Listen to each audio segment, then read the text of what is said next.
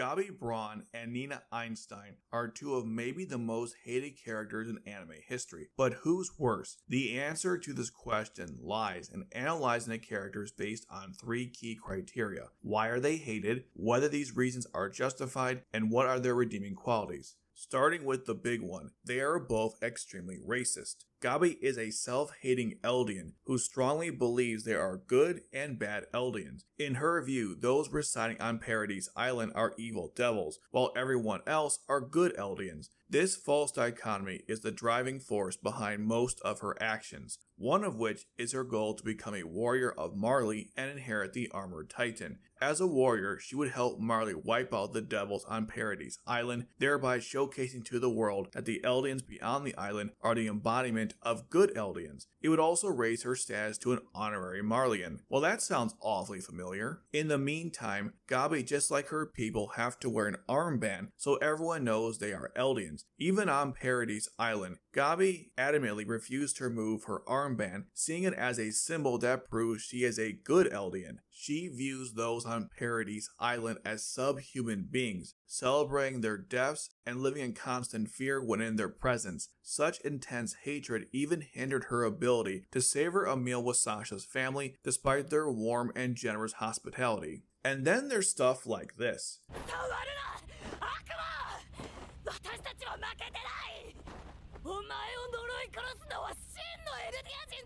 From the outset, Gabi consistently disregards alternative viewpoints, as evident in her reactions when Falco recounted Reiner's experience on the island and during her argument with Kia. It's not surprising that many found it difficult to tolerate her behavior. Next, there's Nina, who doesn't harbor the same intense animosity towards the 11s as Gabi does with the Eldians. Unlike Gabi, Nina doesn't want to kill the 11s. Instead, she views them as inferior and genuinely fears them. Nina is a shy girl compared to Gabi, who's quite the opposite, so she mainly vocalized her racist beliefs without acting on them, particularly in Season 1. Here are some examples. She objected to Lelouch's friendship with Suzaku simply because he's an 11, and never engaged in a conversation with him after he joined the student council. During her time as a hostage at Lake Kawaguchi, she referred to the JLF members as 11s. Nina wasn't pleased when Suzaku became Yuffie's knight and initially didn't support her announcement regarding the Special Administrative Zone of Japan.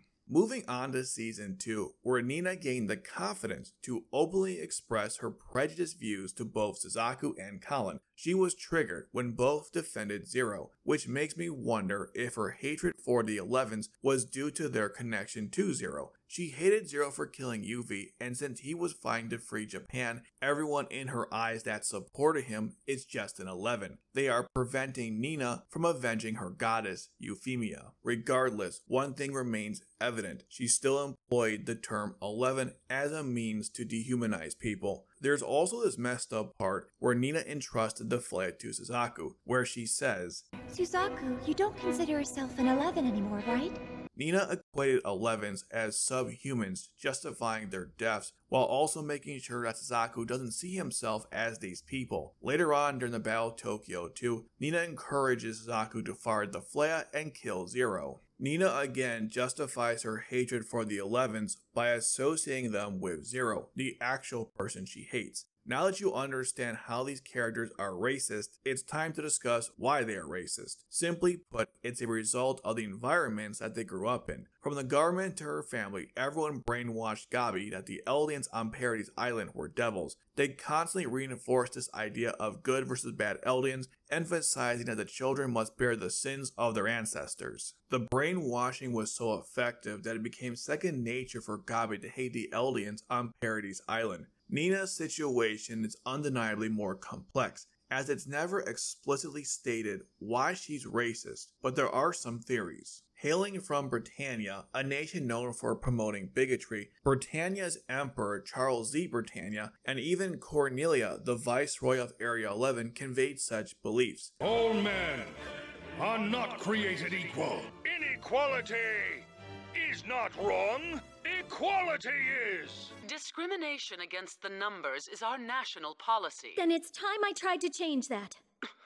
Nina lived in Japan, which Britannia had renamed Area 11 following its conquest, where Japanese citizens were denied the same rights as Britannians. It becomes apparent that Nina likely internalized Britannia's discriminatory policies, which forms the basis of my theory regarding her racist beliefs towards the 11s. I have two pieces of evidence to back up this claim. The first occurs after Yuffie announced the Special Administrative Zone of Japan. There was a scene where Nina decided to support Yuffie's plan to help the Japanese. If the Special Administrative Zone of Japan's massacre hadn't occurred, Nina probably would have stopped hating the 11s. This tragic event, compounded by Lelouch's role in Yuffie's death, only made things worse. Further evidence supporting this theory can be found in the fact that once Emperor Lelouch liberated the other areas, Nina ceased discussing the 11s as they effectively ceased to exist in that context. Besides this explanation, Nina's racist attitude could have originated from having low self-esteem and self-loathing, which can lead to negative feelings towards others. I also think she hated the 11s through Zero after he killed Euphemia. There's also a theory that the 11s attacked Nina in the past, which explains her fear. I don't think that's true, but if it were, that would explain her actions in Stage 8 and throughout the series. So I'm not convinced it was just pure hatred for the other that motivated Nina's racism, unlike other people in Code Geass.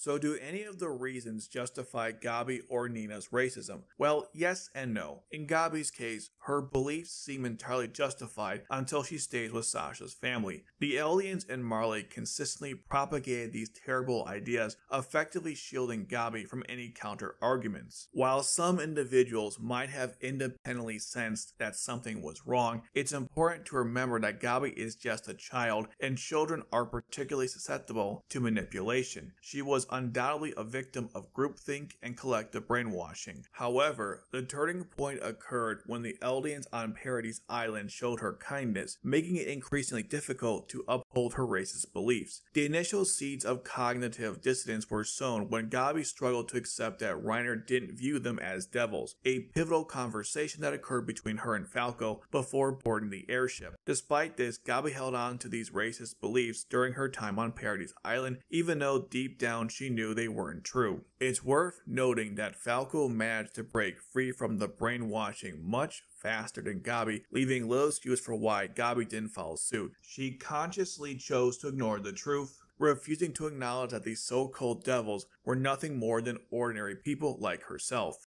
Nina doesn't quite get the same pass because there were Britannians in Japan who didn't hold racist views towards the 11s, including several members of the student council who were Nina's friends.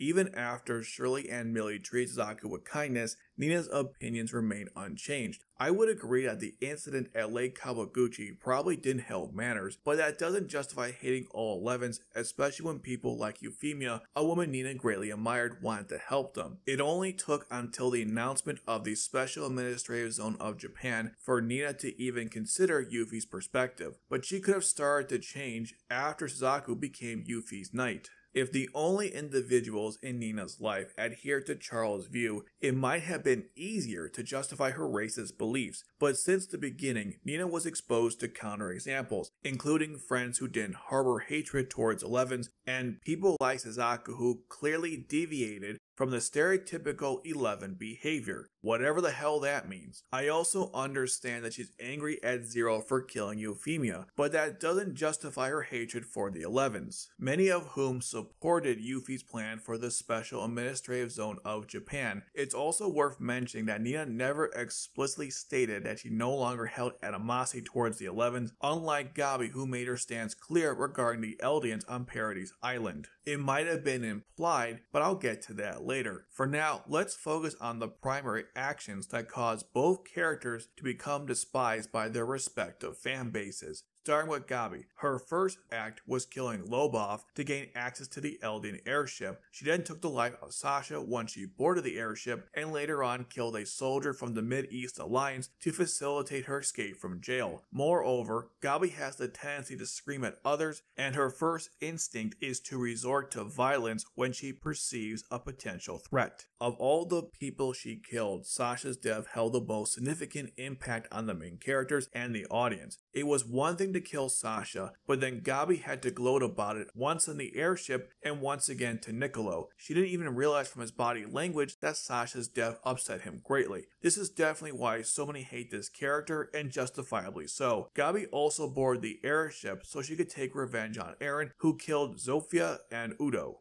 While Gabi's actions are indeed quite horrific, they pale in comparison to the scale of Nina's war crimes. Nina's actions are undeniably troubling, especially considering her role in creating the Flea warhead, a weapon of mass destruction. When Suzaku fired the Flea at the Tokyo settlement, it resulted in the tragic loss of lives, including Asahina, Alicia, and a staggering 25 million individuals. Additionally, Nina possesses a crazy side to her personality, which tends to manifest itself during times of stress. Her frenzied expressions rival even Gabi's. She unleashed this monster on Millie and Colin in the same episode, but what fans find most infuriating is what she did to poor Table-kun. This incident has spawned a meme that continues to circulate to this day, even though I still don't understand why this upset so many people, but obviously it did. This brings us to the following question: are the horrible actions of these characters justified? In the case of Gabi, I would argue that many of her actions can be seen as justified,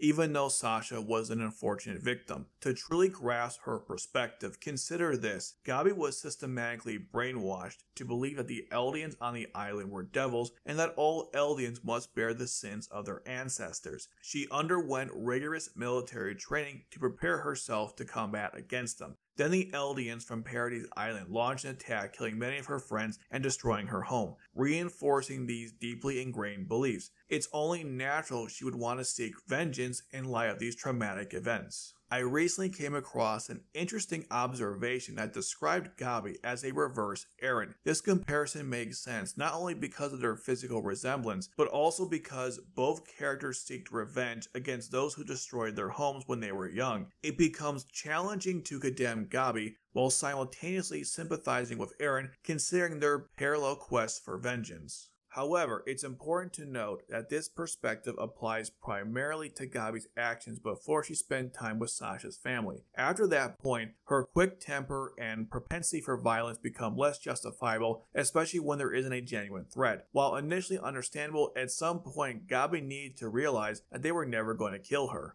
Nina's actions can also be seen as somewhat justifiable. Schneizel manipulated her into creating the Flea under the false premise that it was a means to honor Yuffie's memory. If you're interested in a more detailed analysis, I covered it in this video. Considering that Zero had killed the most important person in her life, it's understandable that she would want to seek revenge. Lelouch felt the same way after Rollo killed Shirley. Just like Eren and Gabi, you can't sympathize with one while condemning the other. Nina's focus remains solely on Zero, which is why she didn't fully grasp the theoretical implications of the Flea until Suzaku fired it. Regarding the table incident, I've always viewed it as more inconsiderate than outright reprehensible, akin to when someone pops the champagne bottle in your bathroom and doesn't clean up after themselves. My main issue with the table scene is why Nina couldn't have waited until she got home, knowing that everyone uses that table. Nonetheless, hating her for this is just bizarre to me. Speaking of bizarre, Nina's frantic behavior can, for the most part, be justified based on what we know about her. Nina is clearly mentally unstable in the series and needs help. Her reactions to these events, including Euphemia's death, using the Proto-Flea, seeing Zero on television, all make sense. I can see people not getting behind her reaction to seeing the Flea's destruction firsthand, but it's fine in my book, and once again I covered it in this video. Now, even though there's an argument for justifying her reactions, you can't use that same argument for when she goes off on others. Her outburst directed at Colin and Millie was not justified, even if her take on Millie was based. Millie was clearly trying to help her, and Colin's role in protecting Zero had nothing to do with Euphemia. This is a case where Nina should have gotten help to deal with her problems instead of projecting those feelings onto others. To be fair, this is also somewhat Schneizel's fault. In an intriguing twist, both characters' actions can be argued to have some justifiability. However, this doesn't necessarily make them right, but it does add a layer of complexity to their situations that may challenge your initial perceptions. Before delving into the redeeming aspects of these characters, let's touch on some additional reasons why some people don't like Gabi or Nina. Starting with Gabi, she often comes across as a conceited and self-absorbed individual. She views herself as perfect while degrading others. Gabi was also annoying when it came to discussing how she is the best candidate to inherit the Armored Titan. As for Nina, she's ugly, lacks self-confidence, and became obsessively attached to Euphemia after just one meeting. And the most important thing, Gabi opposed Eren and Nina opposed Lelouch. It's important to note that these factors weren't taken into account in my final assessment, but I wanted to mention them for the sake of completeness. Now let's explore their redeeming qualities. Gabi's redemption story became evident when she courageously saved Kia and Sasha's family from a Titan threat. This act held a special significance for Kia, reminiscent of the time when Sasha had rescued her. Gabi finally came to the realization that there were no devils and Reiner had been right all along. She even went further and called herself a devil. I love the part where she boldly tore off Falco's armband, signifying her shift from a black and white perspective to a more nuanced understanding of the world. Gabi also aided everyone in killing Eren, and without her, they would have never stopped the rumbling. Gabi's redemption story is truly remarkable, as she acknowledges her past mistakes and actively seeks to aid those she had once harmed. It's remarkable how much she grew as a character. She's also quite brave for someone so young, whether she's confronting the Eldians, fighting to save Falco, or working to stop Eren. Gabi can be adorable at times, like when she shared a heartwarming hug with Kia, or displayed an endearing enthusiasm, even if it wasn't always directed towards the right causes. Many consider Gabi to be the best written character in Attack on Titan, and now you know why.